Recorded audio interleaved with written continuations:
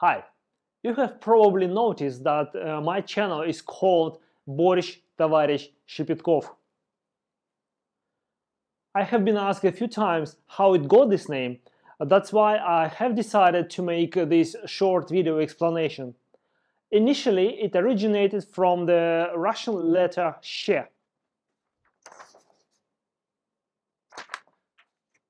Its transliteration looks bizarre and fairly spooky, SHCH. And it is only in English. French and German variants look even worse. As a tour guide, I often have to introduce myself using my first and last names, and they are Alexander Shchepetkov. This unfamiliar sound, she, draws attention of foreigners, and I suspect that they try to remember me by this strange sound. At least border patrol officers always ask me to pronounce my last name several times. Товарищ.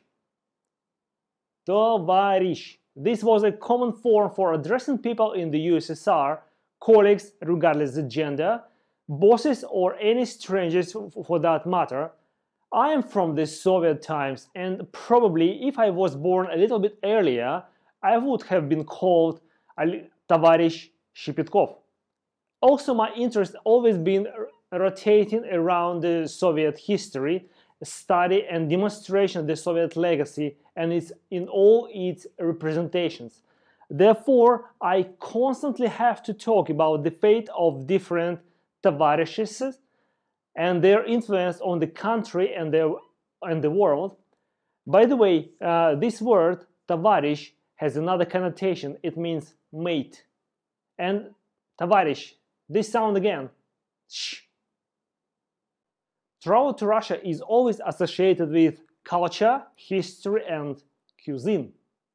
Russian cuisine is famous and appreciated. There are also many stereotypes about it. Borshch, do you hear this sound again? Although it is rather an Ukrainian dish, it is one of these delicious stereotypes. My guests are eager to try it at least once.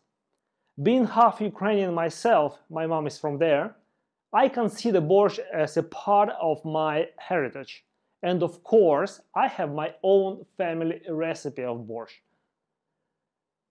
At some point, as they say, the pieces of the puzzle came together. Borshch.Tovarishch.Shchepetkov. Something like this.